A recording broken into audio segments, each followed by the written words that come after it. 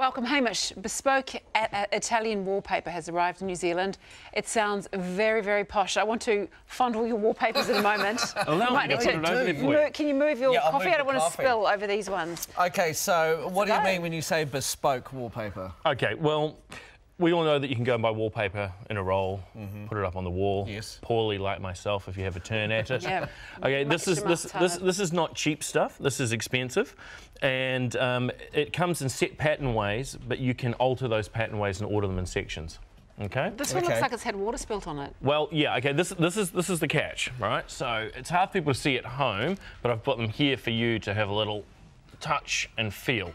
Oh, yeah, look, see, if you just hold that up like that, you can just catch the light on it. You can. Yeah. OK, so they not only is it a picture, but it is heavily embossed. So this is much like the anaglyptic wallpapers you used to be able to buy in days gone past. But on top of that, they add a lot more depth and texture with clear acrylics that go across the top. So we've got pictures. You can see there what we've got on the screen. Yes. That is what we have in front of us here. That looks beautiful, actually, yeah. Well, they are very pretty. I mean, don't get me wrong, these are not going to be for everyone, and everyone's going to have their thing. They're going to say, hey, that one's great, and I prefer this one, it's less patterned and textured. I like this one particularly.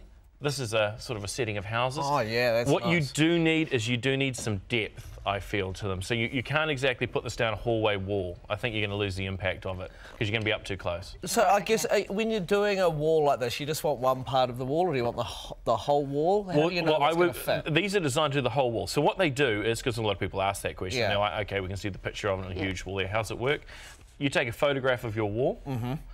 They then break it down for you, and you send them the measurements, of course. Right. From that point, they will then tailor the mural to your wall size. Okay. So you don't. It doesn't just turn up and rolls randomly, and you order it with a certain pattern. Oh, I've run out. I've only got half the tiger in the corner. I know. Look, well, you don't. For example, you don't want the tiger head to be in the corner or something crazy like that and run out of space. So the point is, they custom make it. Hence why it becomes bespoke to your wall, and it becomes more of a mural. Nice. OK, so what else is unique about these? Well, here we go. They're eco-friendly, apparently. That's the word. OK.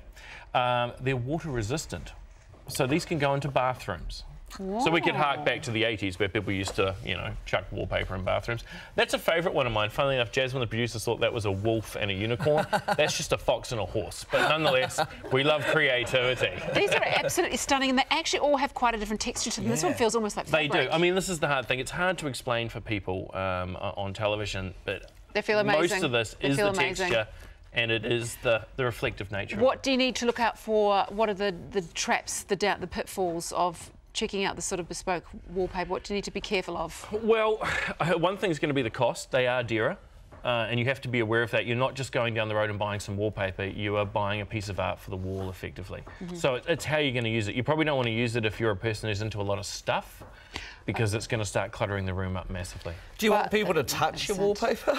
Well, yeah, this is the thing. Sorry, I've just fondled every single piece It has texture, and a lot of them are very 3D, as you can see. Like, I guess, you know what, they're vinyl, they're water resistant, so you can go up and clean them and scrub them down if you need to. Yeah, so I say people should touch them. Everything's about texture. Right. Have a bit of a fondle of your wallpaper. Where can you find them?